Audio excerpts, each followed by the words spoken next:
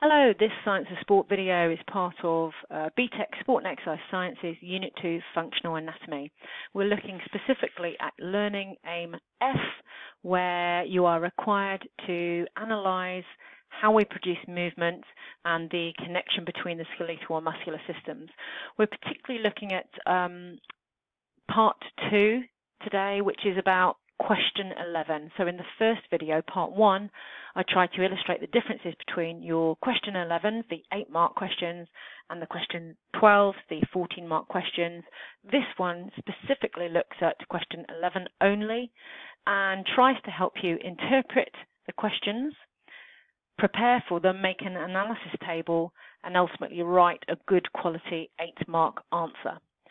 So let's just remind yourselves of the specification content. This is the Learning Aim F specification content, and you can see that I've clearly coloured some of the content red. This is the muscular content, and the reason I've done that is because it's not required for question 11. Only skeletal system content is required for question 11. And just to remind you of that again, this is slides that were in part 1. Where we analysed how to interpret question 11, the 8-marker, and the differences between the question 12, the 14-marker. This directs you towards the skeletal system. This requires both skeletal and muscular system. So let's focus in on one exam question and the process you might go through. Interpreting the question. Well, the easy bit at the moment, knowing it's question 11 means you know you're going to be talking about the skeletal system only. Knowing it's question 11 also means you know it's 8 marks, but do check. So 8 marks are available for this answer. You need to therefore develop sufficient answer to gain potentially 8 marks. If it's a very short, a brief answer, you'll miss marks. Then we go to the text and the content of the question itself. So it specifically asks you to analyse the appendicular and axial skeleton. Now that again reiterates that within your answer you'll have to refer to these two parts of the skeleton. You must refer back to what the question wants you to talk about. It's telling you to analyse whatever movement it wants in relation to the axial and the appendicular skeleton. So you must obviously know what these two sections of skeleton are comprised of. Then we know that it's directing you towards 3 joints or 3 body areas, the shoulder in this case, trunk and wrist. You have to, of course, account for all 3 in your answer in order to get, head towards full marks. If you only talk about 1 or 2, you're going to be missing some marks. And then lastly, the question always directs you towards a specific position or movement. And in this example, it said from standing to forward bend, and it also shows you in an image. There's always an image to help you understand what it's asking you to analyse.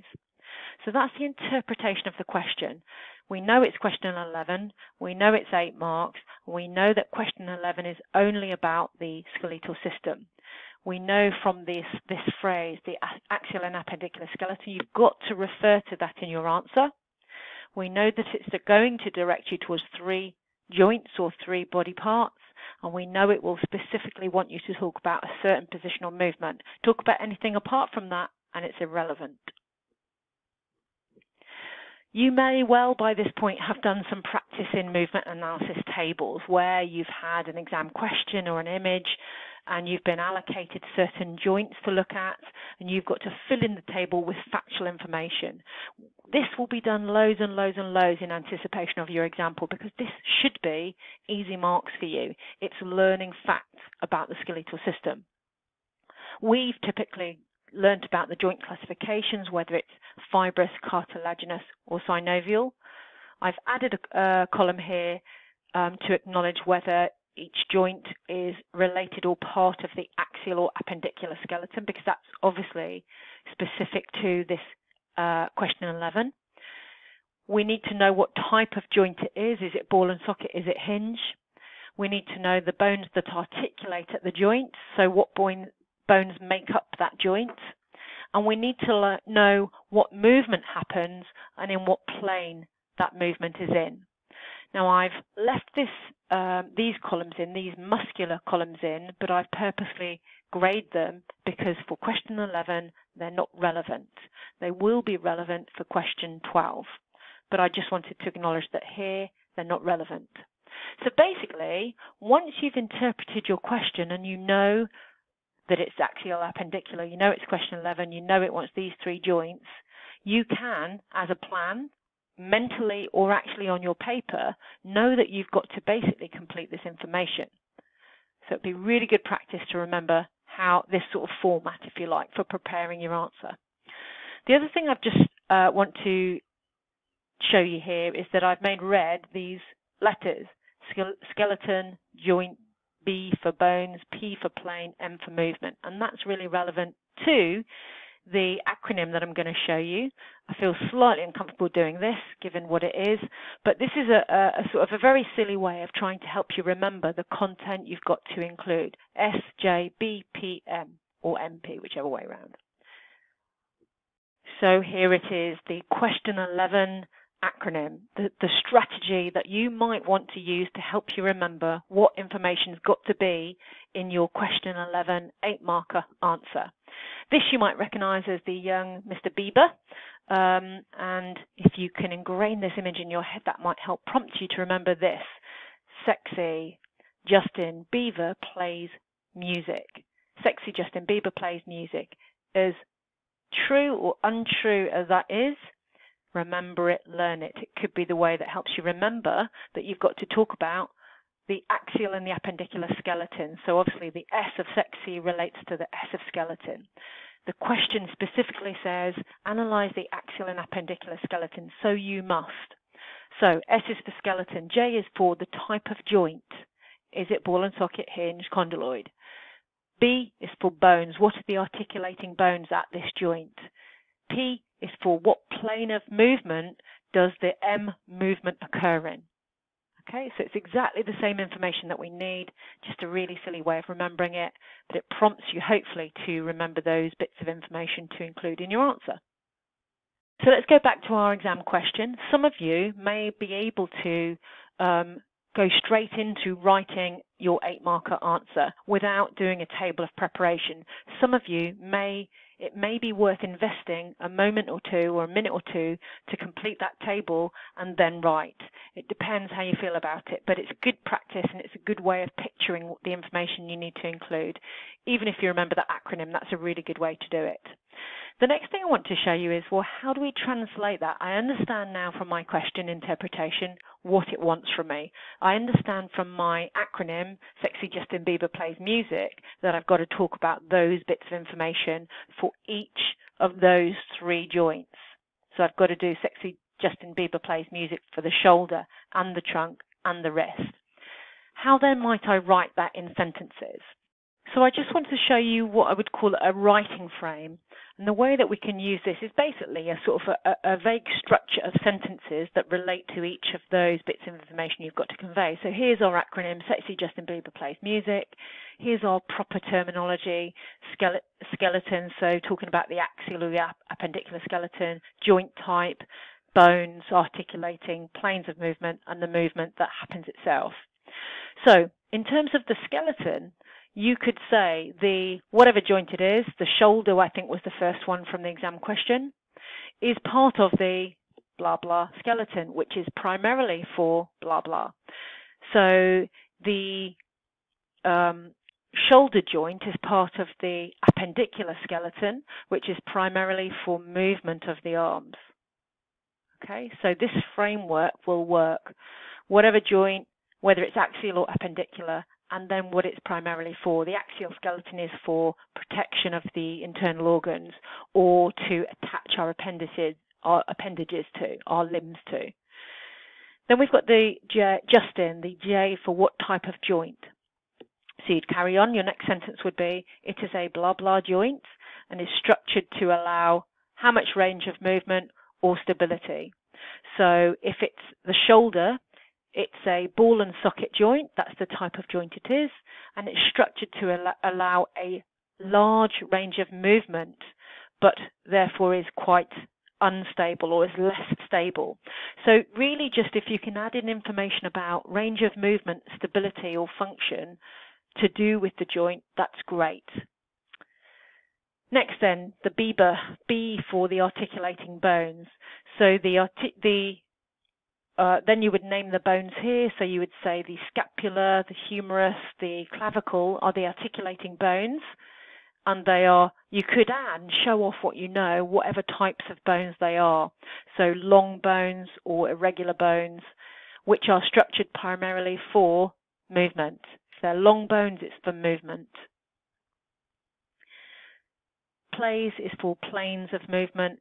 Music and the M is for the movement type itself. So I've put these two together in a sentence because they do naturally go together. So the movement created is, I can't remember the action now, the shoulder. I think it's flexion in the sagittal plane. So flexion at the shoulder joint in the sagittal plane, which divides the body into left and right halves. The sagittal plane divides the body into two sides, left and right sides. So this silly acronym prompts you to think about the information you've got to include, and then what you can start practicing is putting it into sentences that might look like this. They don't have to, and they don't have to be word for word at all. So that's just a suggestion for a writing frame to perhaps play around with. Just lastly, then I want to show you the mark scheme to the question. And here we have it. So the mark scheme itself was presented in part as a table. So the tabular information is there. Hopefully you had that. It actually annoys me it's put that cartilaginous in there as a type of joint. That's a classification of joint.